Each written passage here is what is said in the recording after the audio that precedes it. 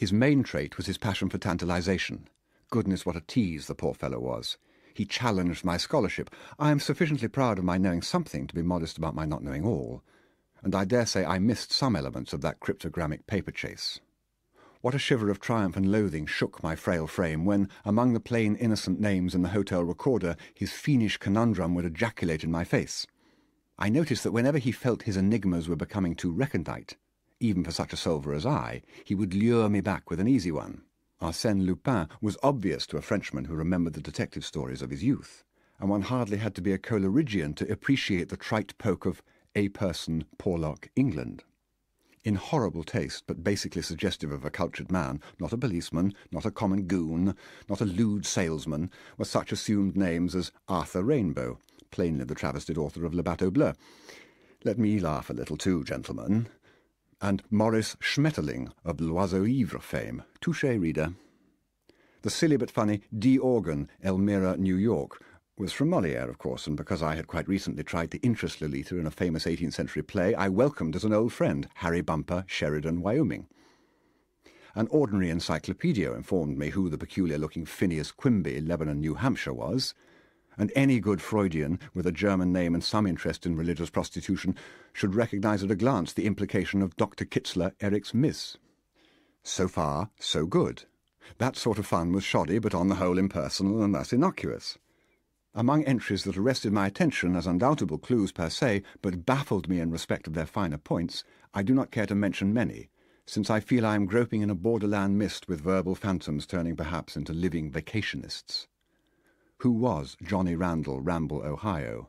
Or was he a real person who just happened to write a hand similar to N.S. Aristoph, Catagala, New York? What was the sting in Catagala? And what about James Mavor Morell, Hoxton, England? Aristophanes, hoax, fine, but what was I missing? There was one strain running through all that pseudonymity which caused me especially painful palpitations when I came across it. Such things as G-Trap, Geneva, New York, was the sign of treachery on Lolita's part. Aubrey Beardsley, Calcapart Island, suggested more lucidly than the garbled telephone message had that the starting point of the affair should be looked for in the east.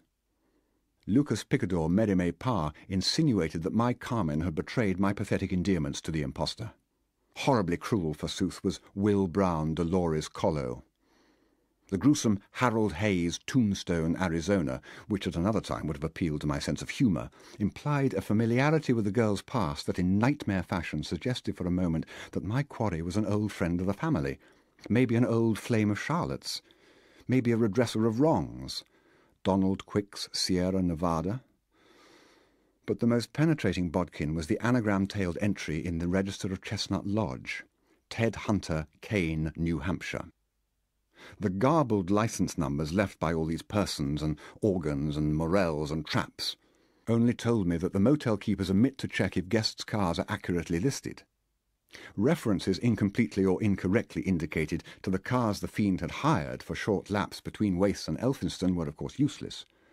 The license of the initial Aztec was a shimmer of shifting numerals, some transposed, others altered or omitted, but somehow forming interrelated combinations, such as WS1564 and SH1616 and Q328888 or CU88322, which, however, were so cunningly contrived as to never reveal a common denominator.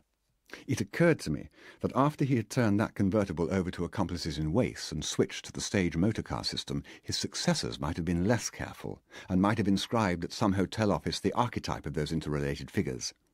But if looking for the fiend along a road I knew he had taken was such a complicated, vague, and unprofitable business, what could I expect from any attempt to trace unknown motorists travelling along unknown routes?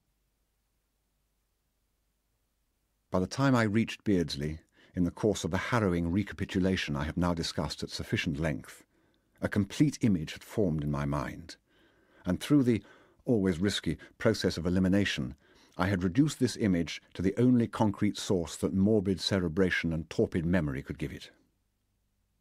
Except for the Reverend Rigor Mortis, as the girls called him, and an old gentleman who taught non-obligatory German and Latin, there were no regular male teachers at Beardsley School. but on 2 occasions an art instructor on the Beardsley College faculty had come over to show the schoolgirls magic lantern pictures of French castles and 19th century paintings.